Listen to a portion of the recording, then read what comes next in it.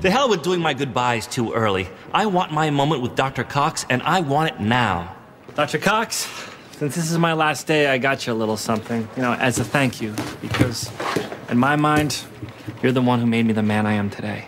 You can't blame me for that. No, that's too mean. It's a book of all your rants. I always wrote them down.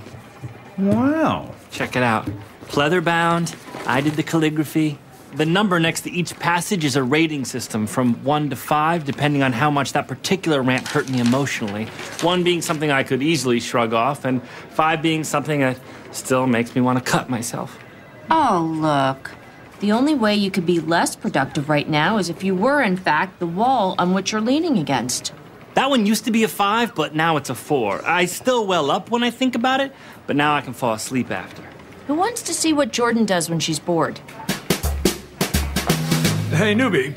What if, say, I wanted to locate something in here about just how little I care about any given moment that you and I have spent together? Good question. You just go to the glossary, and you see how little I care. Page 19. Boom. Page turn. Things I care as little about as JD's last day of residency.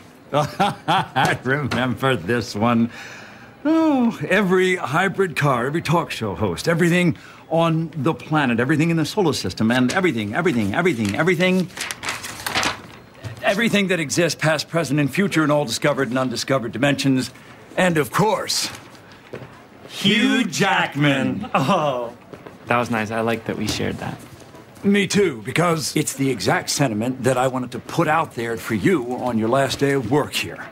Thank you for this lovely present. Yeah, okay. You're welcome.